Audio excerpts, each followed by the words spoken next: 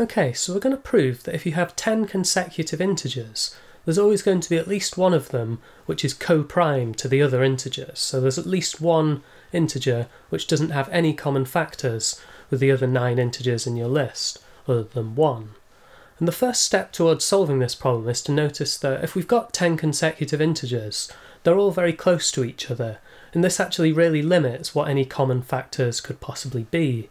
So for example, if we look for a common factor of 10, then two of our numbers would have to be in the 10 times table. We'd have to have two multiples of 10, so we'd have 10 and 20, 20 and 30, 30 and 40, or something like this. However, if we actually look at having 10 consecutive integers, the best we could do would be, for example, 10 up to 19, and this is 10 consecutive integers. So we've included 10, but we've missed 20. And if you want to include 20, you go from 11 up to 20, and we've lost 10. So you can see it's not actually possible to have two multiples of 10 in a list of 10 consecutive integers. And similarly, if we wanted two multiples of 11, these are even further apart. So actually it's not possible to have two multiples of 11 either in a list of 10 consecutive integers because they're just too far apart. So then we can say the same for 12, 13, 14, 15. Actually, any number greater than or equal to 10, we can say we can't have that as a common factor because the multiples of that number are just too far apart for our list of 10 consecutive integers. So we can conclude then, as our first step towards this proof, is that any common factors that we do have, so any common factors have to be less than or equal to 9. So we can't have a common factor of 10 or above because our 10 consecutive integers are too close to each other. However, we could have a common factor of 9, for example, so we could go from 9 up to 18 for our 10 consecutive integers. So this now really restricts us, and we'll have a look at a pigeonhole principle kind of argument now to show that there's always going to be one of these integers which doesn't have any common factors with the others other than 1. And now to find such an integer, we can first of all notice that it's not going to be an even number, because we've got lots of even numbers in our list of 10 consecutive integers, and they've all got a common factor of 2 with the other even numbers. So we only really need to consider the odd numbers in our list. So if we just now write out some odd numbers, we've got 10 consecutive integers, which means that within this we're going to have 5 consecutive odd integers. And now we can start to think carefully about what our common factors could be. So what could these be in terms of, could we have multiples of 3, and how many multiples of 3 could we have? So if we look at our multiples of 3, we've got 3, 9, 15, the next one would be 21. You can see it's possible to have within 5 consecutive odd numbers. We could have 2 multiples of 3, or depending how we choose them, we could also have just the 1 multiple of 3 if it's our middle of the 5 odd numbers. So how many multiples of 3 can we have? We've got at most 2. So multiples of 3, we've got at most 2 multiples of 3 within our 5 consecutive odd numbers. And we'll do the same thing for multiples of 5 now, and we'll see that if we wanted to have 2 multiples of 5, the closest we can get is, for example, 5 and 15, but these are actually too far apart. So if we only have 10 consecutive integers, these are 10 apart, but the furthest apart we could be is 9 apart, and we only have 5 consecutive odd numbers. So we've got 5 to 13, or we could have 7 to 15, but you can't include both 5 and 15. So you can see here actually we're going to have at most 1 multiple of 5, it's not possible to have 2.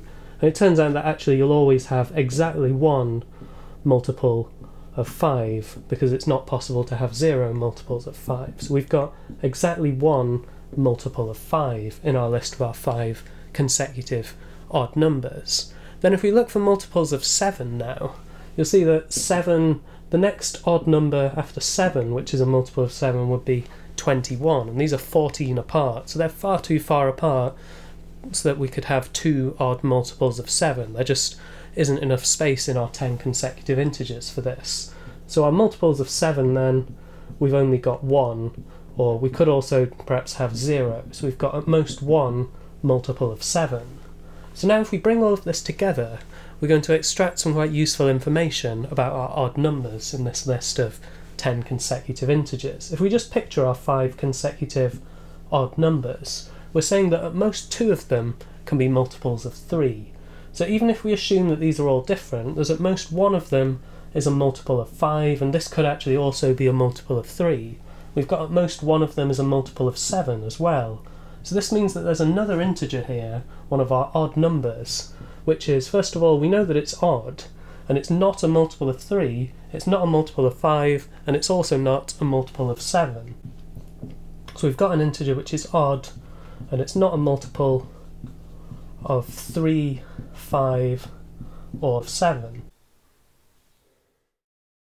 And now we're really restricted in terms of what the factors of this integer could actually be. So let's just imagine that this integer has got a common factor with one of the other integers in our list. So let's look for a common factor. And if we just start a little list here of what our possible common factors could be, we've got 1, 2, 3, 4, 5, 6, 7, 8, 9. But then remember, once we get up to 10 and above, we've seen earlier that because our integers are at most 9 apart, they can't have a common factor of 10 because they'd be too spread apart, and similarly for 11 and above. So actually we can rule out all of these. So any possible common factor would have to be between 1 and 9. But focusing on this particular odd number, which isn't a multiple of 3, 5 or 7, so first of all we know that it's odd, so it can't have 2, 4, 6 or 8 as one of its factors because it's an odd number, so this certainly can't be a common factor between this and another integer in our list. And we've seen as well that it can't be a multiple of 3, 5 or 7. And because it's not a multiple of 3, this also implies that it's not going to be a multiple of 9. Because if you have a multiple of 9, that would also be a multiple of 3. So you can see now we've completely run out of options. The only possible common factor that this odd number, which isn't a multiple of 3, 5 or 7, the only possible common factor that this could have with one of the other integers in our list is 1. So we can conclude then that this integer is coprime to all of the other integers in our list. So it can't have any common factors greater than or equal to 10. And we've seen that it can't actually have anything from 2 to 9 as one of its factors, never mind as a common factor. So we can show then that there is indeed one, or at least one, of our integers in our list of 10 consecutive integers, which is coprime to all of the other integers in that list.